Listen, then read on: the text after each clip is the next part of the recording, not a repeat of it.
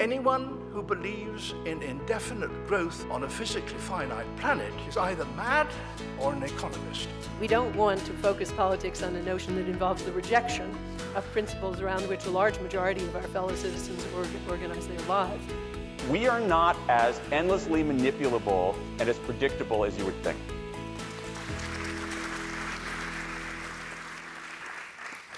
Chimamanda, our conversation today has been titled Humanizing History and Connecting Cultures, inspired by comments you've made about the role of literature and the importance of challenging that notion of a single story. I want to ask, first of all, do you think that fiction in particular allows for the telling of a truth that's deeper than mere fact? I do think so, but I'm particularly drawn as a reader and writer to you know, the kind of fiction that's based on fact, if that makes sense. In writing fiction, I just feel very free. There's a sense in which I sort of feel that I can be radically honest, and by that it means that there's a greater depth and that it can illuminate facts. So, are you saying that, you know, taking those historical facts and weaving stories about them, what is it then that sort of allows it to become something that's just not merely a story? Because, you know, in the end, one feels a deep connection. How does that alchemy work? I really don't know. I think maybe it's what I like to sometimes call emotional truth, and also maybe heart. When I was researching Half of a Yellow Sun, I tried to read everything that you know, all the books published about that period, and I talked to lots and lots of people.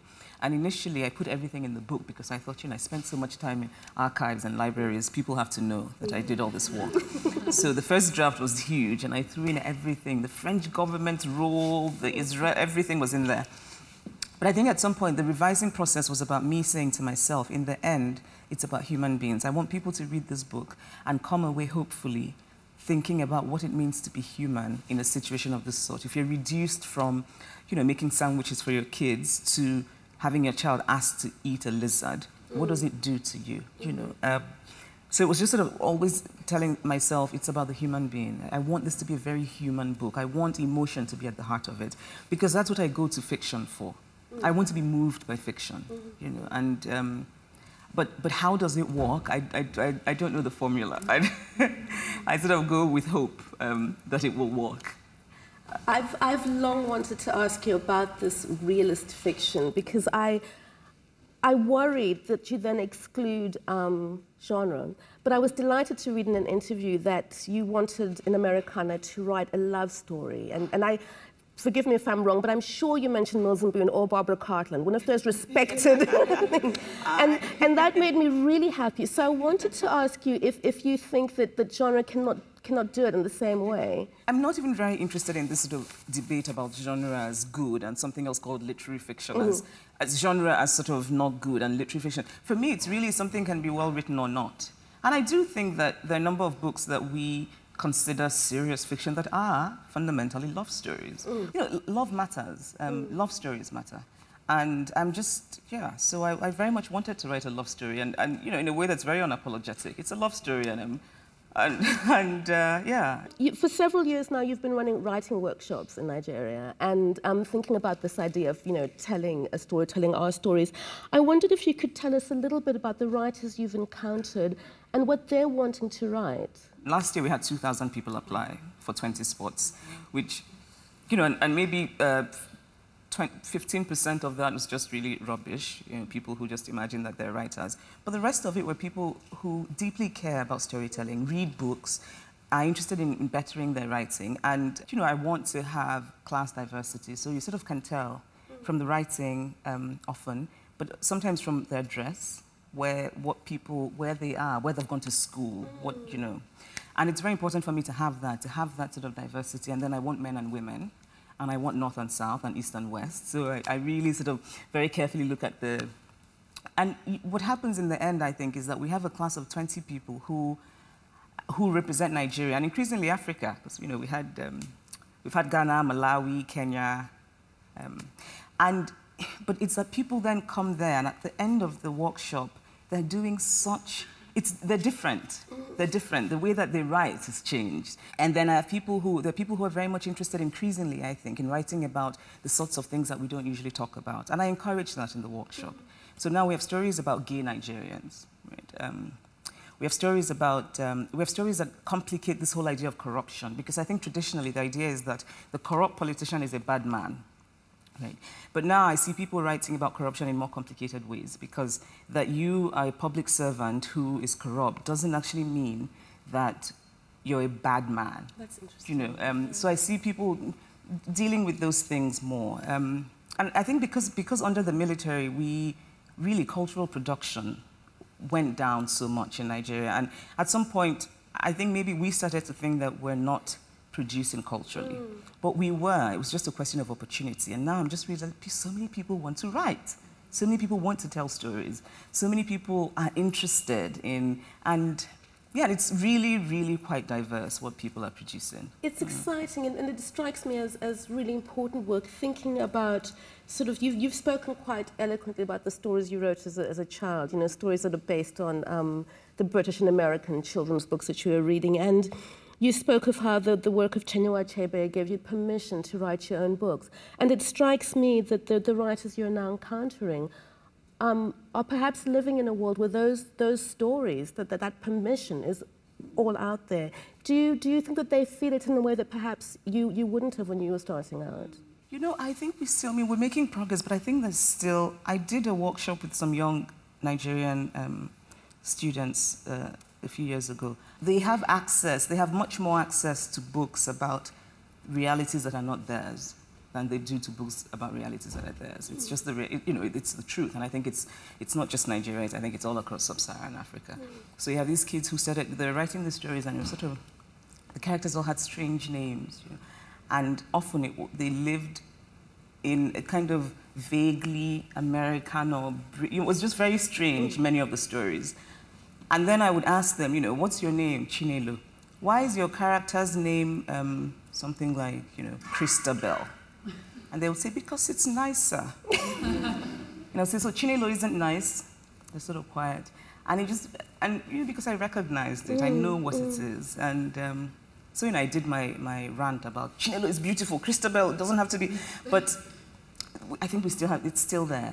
Well, thinking about that sort of almost one-way flow of what is culture and what is literature that you're saying still exists. I was sort of, you know, thinking about Achebe's naming you as fearless, which is sort of one of my favorite words, and it's an acknowledgement of the difficult task of telling the story of a conflict that has sort of torn a country apart.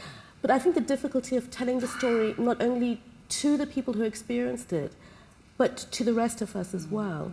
And perhaps it's about that, you know, telling it elsewhere that inevitably happens when a book is read as widely as yours is. And I just wondered, you know, having, after the fact, been called fearless, did you feel any kind of trepidation in embarking upon it? Did I think now that I have been labeled fearless, I mean before. Oh. Did you feel any... You know, no, and I have to be honest and say I didn't particularly feel fearless. I didn't. And in some ways I was a lot more concerned about the people who had in fact lived in Biafra and experienced Biafra. I was a lot more concerned about telling their stories in a way that I felt gave it dignity and was true. And I mean, I really didn't think that anybody else would care about half of Ella's son. So I was not at all consciously aware of the idea of, you know, I'm telling the world about Biafra. Really, what I was thinking was two things. I was thinking my grandfathers died in the war. If somehow dead people can see, what would they think about the book? And then also I was thinking about all the people who fought in Biafra and who lived through Biafra, and I was thinking, what would they think when they read it? So there was a lot of fear, you know, anxiety and fear, and, you know, half of Ella's son was so emotionally, it took a lot from me emotionally. I mean, I would read about refugee camps and write a scene in a refugee camp, and suddenly I would stop and think, my grandfather died in a refugee camp. You know, my grandfather was buried in a mass grave. I very much felt that, you know, I inherited a sense of loss. And so it wasn't so much the I'm fearless, who's going to read this book. It was more just a deeply, very personal thing when I was walking in half of Ella's son. But with this book, half of Ellah Son I cried. This book I laughed. So well, and it's very good for my mental health because there's a wonderful scene in Americana where I think it's Kimberly it's Kimberly keeps referring to these beautiful people she encounters. So this beautiful security guard, this beautiful cleaner, and we realize that beautiful is her euphemism for black. That cracked me up. I thought it was so funny. And I laughed a lot in this book. And I don't know why I was surprised, but I kept thinking, oh my goodness, this is all hilarious. And at times I think I was laughing, I was worried it was inappropriate. And so I did want to ask you about that. I wanted to ask you about the humor in the book. And obviously you wielded it with intention. I made the conscious decision. I wanted to write about love, and I wanted to write about race, and I wanted to write about hair. So there are the things I wanted to write about. And there's certain, sometimes unspoken rules of what literary fiction should be and should do. And in the way that subjects are approached. So I think that the generally accepted way to write about race, for example, in the West, is that it has to be, the more meditative, the better. It has to be sort of lyrical, and it has to, everybody has to be ambivalent and everything has to be ambiguous, and you can't have characters and if you do have a character take a certain position, at the end you have to complicate it so much that you're not quite sure what the character thinks or feels, and at the end everybody's watery and fuzzy and nobody knows what, and that's the way, and I think because literary fiction has become a form that no longer challenges in a socially conscious way, this is the way you're supposed to do it. And I knew I could have done that. I know the tropes. Right? I could have done that. But I didn't want to, because I felt I wanted to write the book about race that I would like to read. And I also just wanted to write a book that felt true. So it was a conscious decision to write it the way where it's unsubtle, very happily unsubtle. Well, I know I won't be the only reader who was grateful to you for breaking the rules. And I have to say that there were moments when we're reading Ifemelu's blog posts, which are direct and exhilaratingly confrontational at times. And I thought, I can't believe she wrote that out loud. Did you really say that? And whooping with joy, because there are things that we think, things that we experience, but they're not out there. And also, I think, as a reader, thinking of your wide readership and the conversations that would start, about hair, about, what hair means politically and in terms of self-image and so on. I wondered if you had experienced a kind of liberation writing this book. Did you? Kind of, yes. Yeah. But also, when I was writing it, I was, mostly happy when it was going well. And then when I finished, and sort of my first readers read it, and my editor wasn't very pleased because my American editor felt that it should be more subtle. And then suddenly I was terrified. And then a friend of mine said to me, people loved you because of half of the Ellah Son, now you're in trouble. And I thought, whoa, okay, I need to find a day job. But also, I'm still very excited that it's actually out and that it's a book. I would do it exactly the same way if I had to do it again. I would, absolutely. When we were speaking earlier about your grandfathers, to me, I heard a sense of almost responsibility in what you were saying.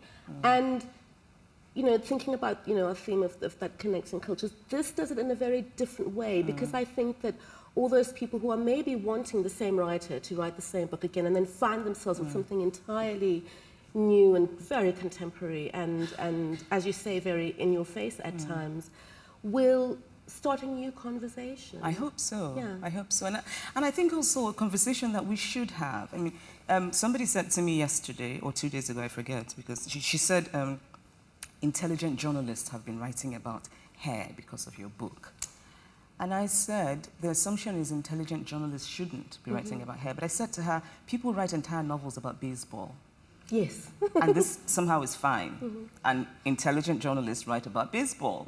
Right? So why is black women's hair somehow something that we should find remarkable when it's written about? And when, so I thought these are, and race, I think, is also a conversation that, and even the idea of a conversation about race I find very strange. I think race is something we should acknowledge. And there's such a discomfort around the subject. When you talk about race or write about race in a way that doesn't sort of keep everybody comfortable, which really means it's very watery. You're not really taking a position or saying anything. When you do that, I think people immediately sort of the way to sort of evade engaging with it is to label the person talking about it angry. So you have to be an angry black woman if you're saying that. And I find it very interesting. Very interesting. Is that because there's a sense that you, as a black woman, as an African woman, have a responsibility? Because I often worry about that idea of having a responsibility or a role. How do you feel about that? No, I don't think, I don't have a responsibility. I really love that young girls walk up to me in Nigeria and they say, I want to be a writer because of you. I love the sense of my people, right? I love that it means something to them. But on the other hand, I find myself sometimes resisting that kind of you're a role model thing because it can get very prescriptive. There are people who've said to me, this woman wrote me a very lovely email. This woman who's a dentist in Lagos, and she said, Chimamanda, you mean so much to us. My daughter looks up to you, but please, in your next book, don't write about sex. Oh dear. And it doesn't end there. She goes, and if you must write about sex, please don't make it enjoyable. That's like one of the best emails I saw. So apparently she felt that I wasn't being a good role model to her daughter by not only writing about sex, but making it enjoyable. So that's why I find myself resistant there. So, but in terms of a responsibility, no, it's not. I don't start off with this worthy idea of, I want to write about what I care about. And my feeling is that in caring about these things, that there are other people who care about them as I do, and that often these people share my biography in a way, that I think there are lots of Black African women who are concerned about the same things as I am, just because we, that there are similarities in the way we experience the world. So, yeah. I want to ask you a little bit more about who you read, because there are all kinds of reasons we come as readers to your books. But I wondered about what gives you fuel. Who do you love reading? When I was working this book, I've started reading a lot more poetry when I write fiction. And I don't read poetry in the same way as fiction. I sort of just let poetry wash over me. And I fell in love with Derek Walcott when I was writing this. I just think he's marvelous. So I got all of his books, and when it wasn't going well, I'd just sort of lie down and just read his poems. I read a lot of J.P. Clark, who's a Nigerian poet, Tanuro Jaide, who's a Nigerian poet, Gabriel Okara, who's a fantastic Nigerian poet. I read a bit of, so I would sort of go to the library and get the American poetry collections and just sort of, read them. This book, in some ways, is also my way of celebrating Graham Greene, who I actually really love. The Heart of the Matter is a book I just deeply admire. And so in some ways also, I think this book is also about books and about reading and the joy of reading. Yes. See, every time I'm asked about who I know it's a terrible question, sorry. I forget. I always forget. Chimamanda, you've been so generous with your answers, and thank you very, very much. Thank you for coming. Thank you.